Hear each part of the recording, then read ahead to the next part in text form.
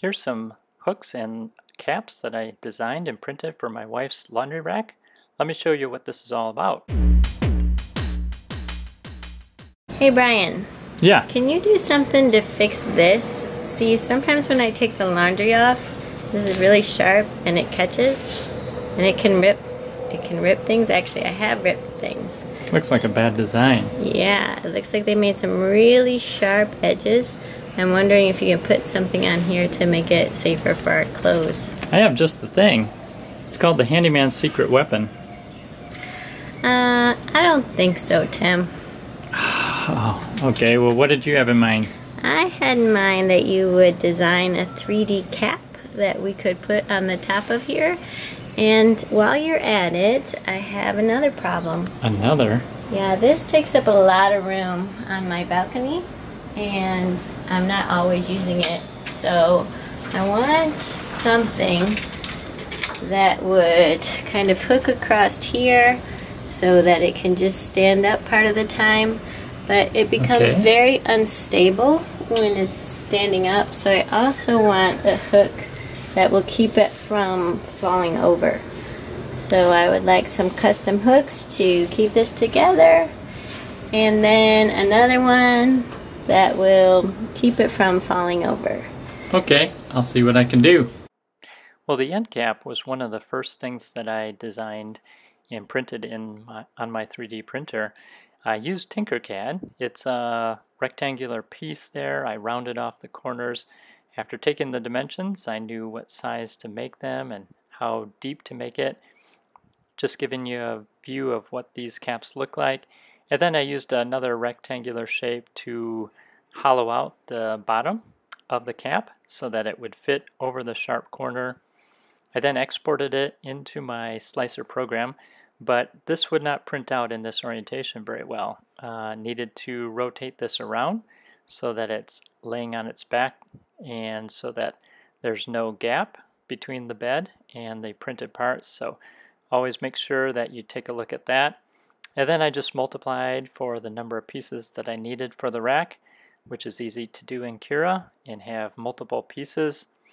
The next part was the hook, and I used Autodesk 123D design for this. Again, a pretty simple part to have the angle and then the hook, the finger that goes up from there, all in a good orientation, flat to the bed as it prints. So you can see the design here. The next part was the hook that would hold the laundry rack in a closed position. So I took dimensions of the bars of the laundry rack, and you can see the dimensions here just to take a look and see how far apart they would be when it's closed up. After making the sketch, then I extruded it so you can see the part here. A pretty nice design to be able to print flat to the bed and in a good orientation for printing. It's got rounded corners on the inside, so I was glad that it had that. And then the hook to hold it against the wall, you can see the dimensions, and then I extruded it, and then I put in there the rounded corners on the inside and the outside. Again, just to make it stronger and take away any weak points as it's pulling from the wall to the laundry rack. Wanted to have some chamfers and fillets in there to make it stronger. And now you can see the parts that I printed, what they look like. Okay, well, I've come up with a couple different parts for you, so try these.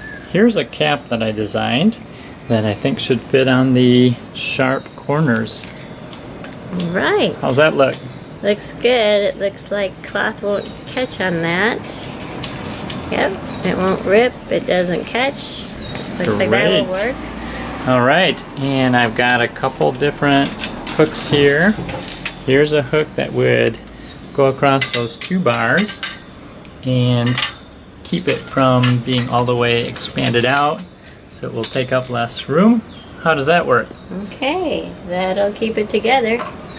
Here's a hook that will hold it against the wall over there so that it won't fall over. Wow, perfect. And here's one more hook on the other side. For safety, because we have 2 grandsons who like to pull things over. So, if we have it hooked from 2 sides, wow, it can't fall perfect. over. From both sides, the hooks hold it against the wall and against the mesh. These 2 hooks keep it from expanding, so they hold it together. And you've now got the end cap that will protect the laundry from getting damaged when you hang it. Great! 3D printing really works. If you've enjoyed watching our video, or if you've learned something new, please give it a like. Also, if you'd like to know when new videos come out, please subscribe to our channel. Again, thanks for watching. Have a great day.